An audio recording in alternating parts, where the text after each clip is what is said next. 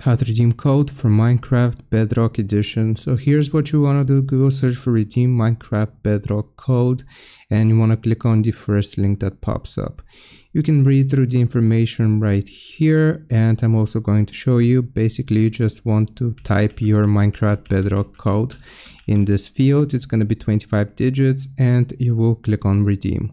Now, once you do this, it is going to ask us to sign into our Microsoft account or sign up if you don't have a Microsoft account. And I'm just going to click on sign in with Microsoft. Here, I'm going to sign into my Microsoft account. So I'm just going to click on next and I will sign in. Now, once you do this, right here, I'm just going to click on no, and it's going to take us to a new screen like this.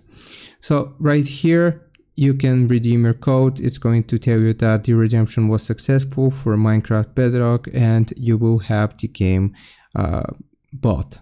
I hope this helps. Leave a like and sub, and I'll see you next time.